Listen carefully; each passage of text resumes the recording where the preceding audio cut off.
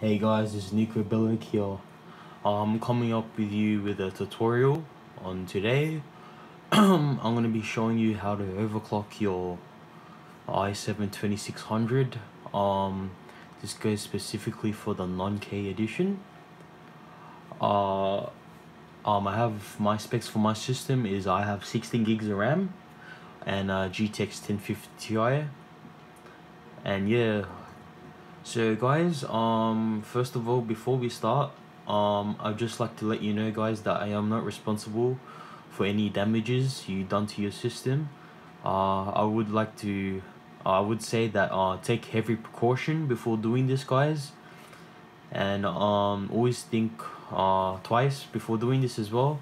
And also, guys, make sure you have a very decent CPU cooler.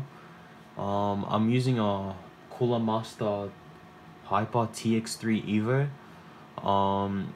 Yep, I've keep my temps stay under 50 under 60 degrees, so it's a very decent cooler, especially for gaming. So yes, guys, I would just say that get a decent cooler. Please don't use the stock Intel cooler because that's very not good. The heat sinks on that is not really good. And yes, just get a proper cooler. Alright guys, so what you guys want to do first is you want to boot into your BIOS. I booted into my BIOS, pressing F2 while the computer is starting, and it brings me to this screen.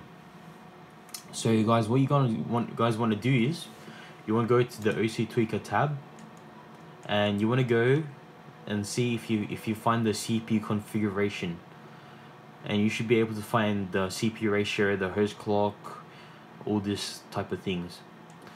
So there's an option for my motherboard called the no-K OC. I have this enabled. It actually works, by not a lot, I would say, but it actually works.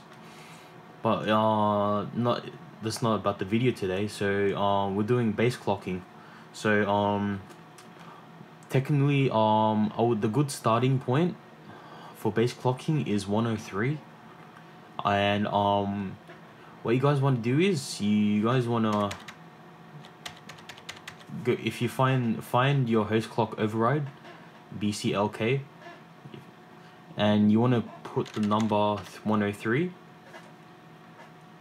And what this does, guys, the base clocking is every component on your motherboard, from your RAM to your graphics card to your hard drive as well, all of its frequency gets boosted. So yeah, even your RAM too.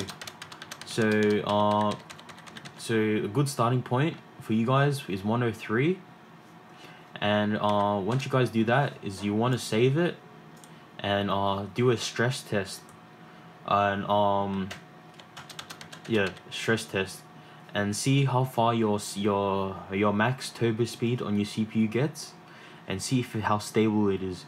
I recommend running the stress test for around 5 minutes, and if you don't experience any blue screens or deaths, then go by threes increments. So example would be, if I'm on 103 right now, you just do +3, so 103.3, and if it's stable and you're getting no blue screens of death, repeat the same thing again.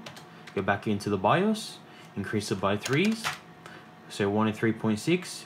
If it's the same thing, if it's stable again, I'll go by threes. For me, guys, personally, this is my preference. 105's been the most stable for me. I've tried to go to 106.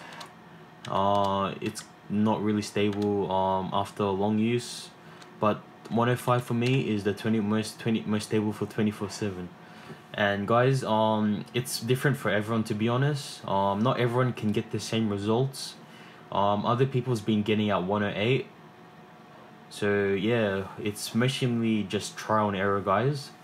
And I wouldn't go too hard on this, because you have a chance of frying your hard drive. So that's what I've been saying.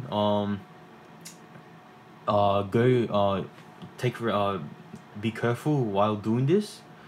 Take every precaution, because you might be able to fry your hard drive. I heard people being fried the hard drive on the forums, and the system wouldn't boot up. So I wouldn't go too hard on this, guys, the base clocking, because you have a risk of frying the components. And yes, as you may see, guys, I haven't touched the voltage.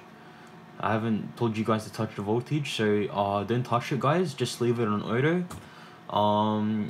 Because I've tried it myself, raising the voltage, and you just getting more heat basically.